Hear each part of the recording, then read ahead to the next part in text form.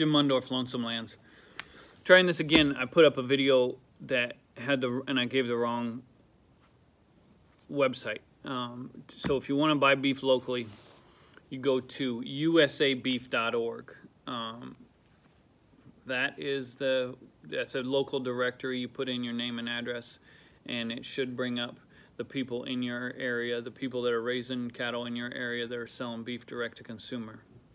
The website I gave out before was Beef USA, which is just turned around, .org, and that's actually a link to the National Cattlemen's Beef Association, which is part of the big problem that we're having in the cattle industry.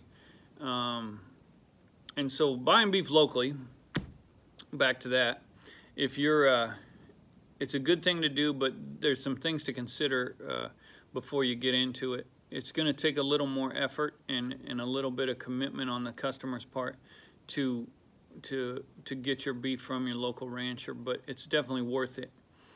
And so the things you're doing, what makes it worth it, the value you're getting out of it, is you're giving back to your community. You're supporting that local rancher. You're supporting that local locker.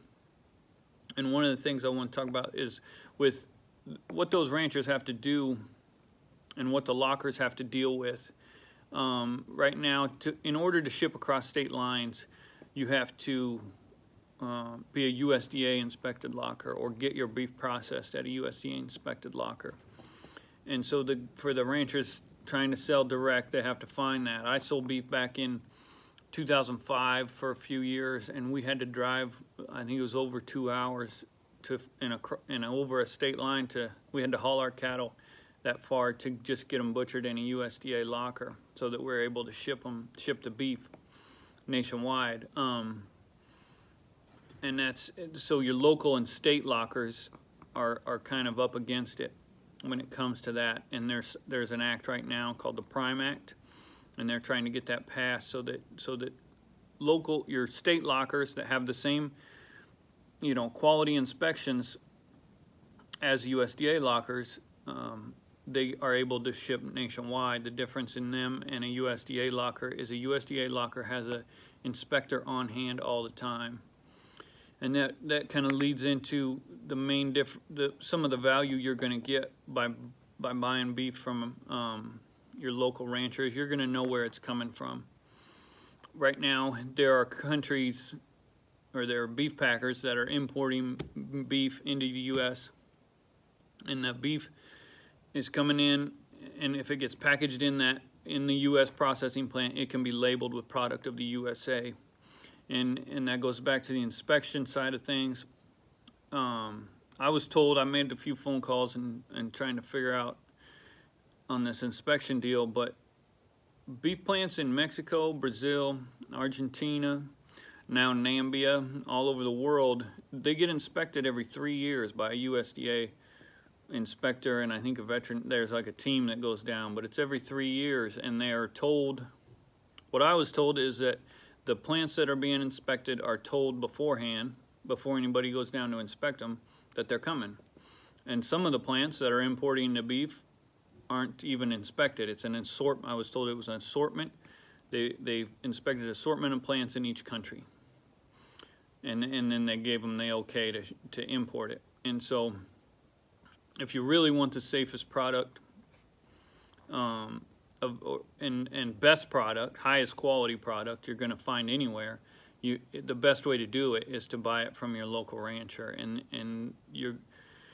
it goes a long way for them. But right now, another one of the issues is a lot of the beef packers, or the local processors, your local locker and butcher, are backed up clear into next year because of this coronavirus. And the meat shortages, and everybody kind of made a rush to buy locally also.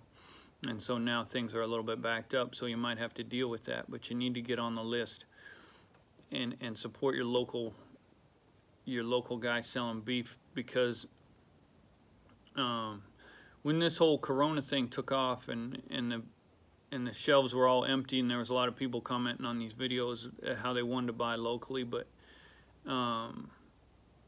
I'm hoping that keeps up because these people that are selling it locally need the business all the year round, and then in order to make it work, you really have to buy from them all year round. And even when, you know, there's meat on the shelf in the grocery store and it's a lot easier just to grab it there, you need to know you're getting a lot better product, and the work that those people are going into to get it to you and be able to sell direct is worth your time.